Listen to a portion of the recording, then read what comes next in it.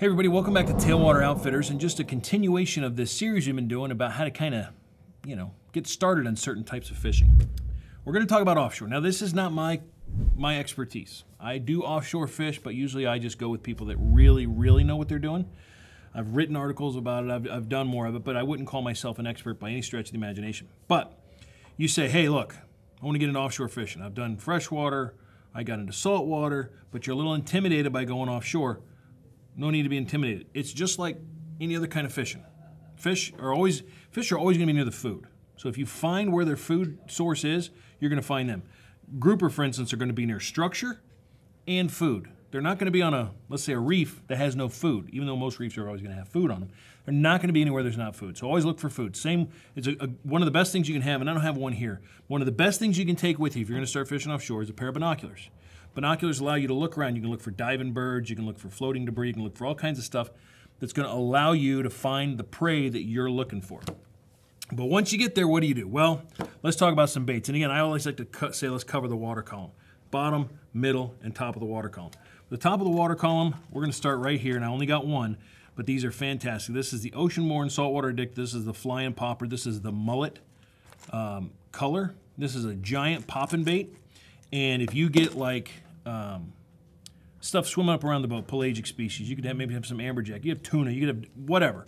This is something you can cast at them, put in front of them, and pop and get them to go. Or shallow water grouper, believe it or not, especially once you go a little further north up into like, Hernando, Citrus County, they'll get grouper in like April and November that's in, 10, 12 feet of water.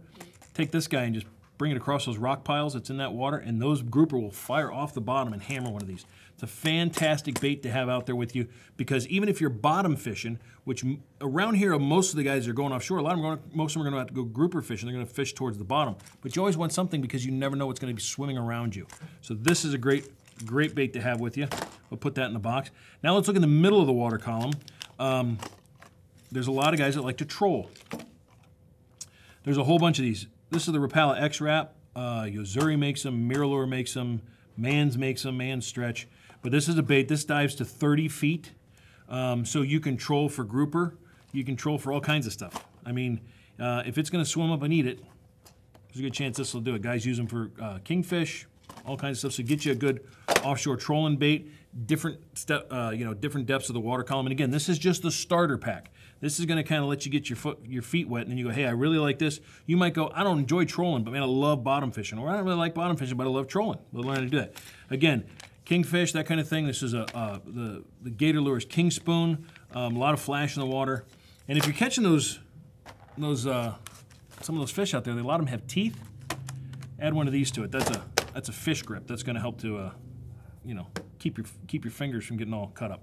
Let's talk about the bottom of the water column. Now, there's a couple of ways you're going to do this. Now, if you're grouper fishing, most guys are going to be using natural baits, whether it be a live bait or cut bait, frozen bait, frozen squid, things like that. So you need some stuff so you can make up some rigs, and that would be leader, weights, swivels, beads, and hooks. Now you can go, we've got some videos about different rigs you can set up. There's the fish finder rig, there's a knocker rig. A lot of them have different names depending on where you go. But these right here, you can bottom fish for anything. So, and hook-wise, this is the Gamakatsu. This is a circle hook. It's a 4X hook, so it's 4 times strong, because these fish really pull hard, and you don't want to be straightening out your hook. And I always like to have, like, this is a 6/0 and a 4/0. So I'd like to have different sizes, not as much for the size of the fish I'm catching, more really for the size of the bait I'm using. Now, if I'm using cut bait, doesn't matter. I can cut the bait to match the hook. But let's say, for instance, I've only got 4/0 hooks, but my bait's this big. It's a little too big for a small hook. You get what I'm saying? So you want to have a couple of different sizes of hooks, like I say, 4, 6, maybe even an 8/0 hook with you. That's good to go. And then some lead, and I got different sizes. I got 6 ounce, I got 3 ounce. These are gonna, I have different sizes because I don't know what the current's gonna be doing. So I may have to really get a lot heavier to get that to stay on the bottom. Again, swivels, I like the ones that are the ball bearing swivel. Some guys like the barrel swivels. They are cheaper, but they can kind of lock up on you. And then another thing, when you're out there and you're bottom fishing, you got this is a Flutter Jig, speed jig they call it. Williamson makes them. I think Shimano makes some. I personally have never fished with this, but I hear it's absolutely a blast to do. And then basically a giant bucktail jig is something, again, I talked about this in our saltwater video, is you put me on an island somewhere and give me a rod and a reel and a bucktail, I can stay alive because I can catch fish with that thing. You can fish it in freshwater, you can fish it in saltwater. This is a bigger one. This is a 2-ounce bucktail. You can just let it go down to the bottom and work it off the bottom, and boom, you're going to get hit. And then last but not least, let's talk about this. Now this would be a little bit different. If you always fish freshwater, you've probably never seen one of these. This is called a Sabiki rig. And a Sabiki rig is a way to catch bait. And what you do is on the back, there's detailed instructions. You tie one end, okay? You're going to tie one end to your rod. You can actually get a thing called a Sabiki rod, where this whole rig goes inside the rod. The line runs inside the blank of the rod. So you tie one end to your rod, and then on the other end, you're going to hook onto it a weight.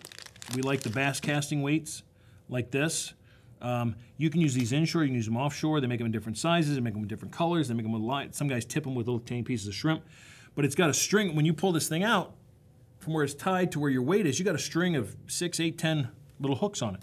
And you can drop this down and catch the bait that's in the area where you're fishing that they're feeding on at that moment. So you can go down there and let's say they're feeding on, I don't know, let's say you're fishing on a pier somewhere and they're scaled sardines. You can use these, catch some of those scales, so you can turn around and use them as bait. So I always recommend having a Sabiki rig with you. This is a great way, and it's a cheap way to get bait because these things are $3.79, $1.09 for the sinkers. I mean, you're set. You're ready to go out and catch you some bait, which then means you're going to catch you some fish.